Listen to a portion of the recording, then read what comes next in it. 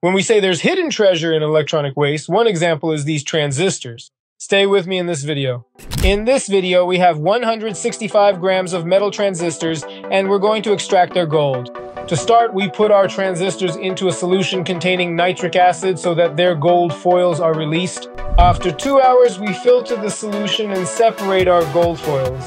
At this stage, we treat the separated gold foils with aqua regia and place them over indirect heat. After 1 hour, we filter our aqua regia, neutralize it, and precipitate the gold using sodium metabisulfite. After 1 day, we retreat the precipitated gold powder with aqua regia and precipitate it again. After an hour, our gold powder fully precipitates. We wash it. We dry it and melt it using an air torch.